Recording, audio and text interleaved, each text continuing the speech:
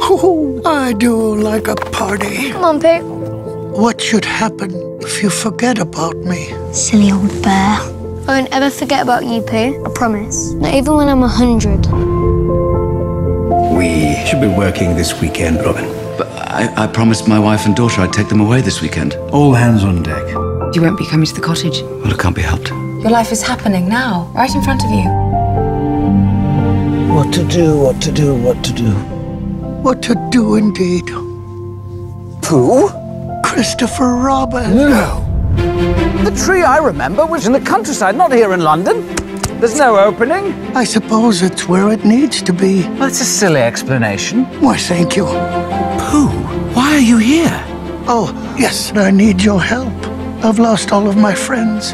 Let's get to the bottom of this. Look up, Pooh. Here I come. It would appear that I am stuck. Have you just eaten honey? I have not just eaten honey. I wonder which way. I always get to where I'm going by walking away from where I have been. Do you? That's the way I do it.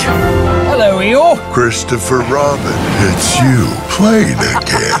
Let's go and see if we can find Piglet. I've already stayed far too long. Hello, everyone. It's Christopher Robin! So nice to see you all again. Why, thank you. Silly old bear. I was wrong about work.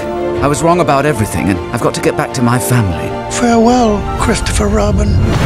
I would have liked it to go on for a while longer. Perhaps it's our turn to save Christopher.